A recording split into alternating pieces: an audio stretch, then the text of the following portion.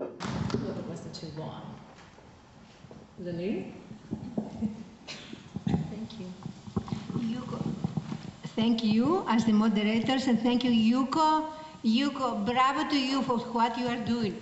Right, there, right. I'm thinking that I think all of us, we shall write to, I don't know, any big organization in America, the White House, propose for Yuko to get a humanities award, not only from women, but from men too, from everybody. Do you agree? And I ask to put a paper there and to sign, please. Please do. Yuko, I beg you. A repressed person from a very famous country, Greece, put a paper out there and we sign before we go, okay? And then everybody who's coming here will sign until thousands of, you know, do you agree? Does anybody agree with my proposal? We'll sign our names and then you write in what you want. And yeah, you write, I will write, or somebody else will write. My name is Lili and I'm coming from Greece. Now, people who hear I'm coming from Greece, all this famous country, brought the Western civilization, produced Aristotle, Plato, Socrates, all these famous playwrights. Yet, I'm confessing to you, I'm the most repressed and oppressed woman in the world. I left Greece very young, 19 years old, to come to America because I could not stand the patriarchy. My fate was predestined by the past of my country, by the rules of ancient Greece, and everything, all my talents, they were considered a sin. The woman, when is heard, when is an actress, when is a writer, when she projects herself, is a whore.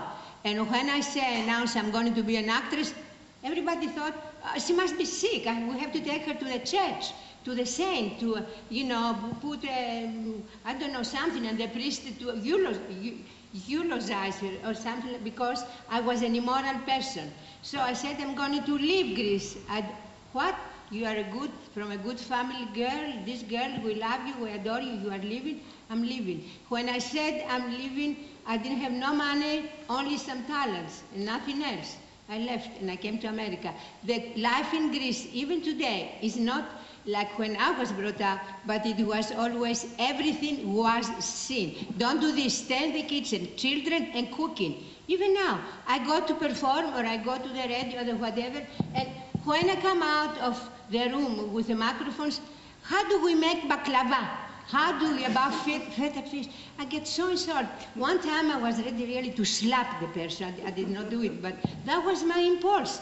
Here I was talking about culture and my struggle and my books and my acting and my music. And then she asked me how we make baklava, an American woman. It was insult to America, I felt.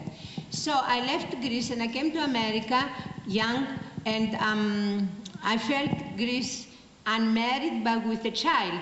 Now was very big sin, as you understand. My father was a Greek general in the Greek army, so if I stay in Greece, I would be condemned and I would not be in front of you to speak to you. But I managed, struggling and spitting blood right there, to leave Greece. I came to America and my life was also pressed because I had to obey the rules of a Greek man, which he transferred the Greek rules, right, from Greece, transferred to America, like most Greeks and most Greek Americans and most Greeks from Greece. But I said, woman forward. I knew that one day I would have the luck to meet Yuko and to hear that, and I followed all my life. So I lived with him, suffering, beaten up, but I said, no, woman, I will go, I will make it in America. Don't care if it's America or Uganda or whatever place. I have to go on. I'm woman, I'm powerful, I don't obey to men. The ancient Greeks, they said that the silence brings to women dignity. That was, I mean, famous men. Here is Dr. Zolaris, an historian. Who said that?